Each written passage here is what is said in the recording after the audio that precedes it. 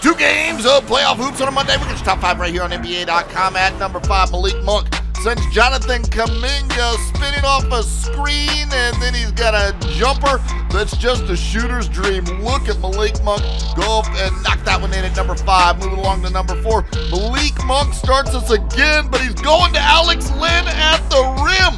Look at the Kings doing big things. That throwdown gets in at number 4. At number 3, we head back east to check in with the beast.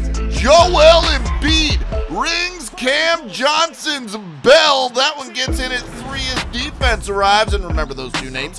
On to number 2, and Harrison Barnes just absolutely leaving the Warriors dazed and confused, and Klay Thompson gets abused at number 2. But at number 1, we're going back-to-back Tar Heels. Cam with the biggest slam, riding in like a rabid pterodactyl to rattle the MVP candidate as he levitates and detonates at number 1 on the NBA.com. Top 5.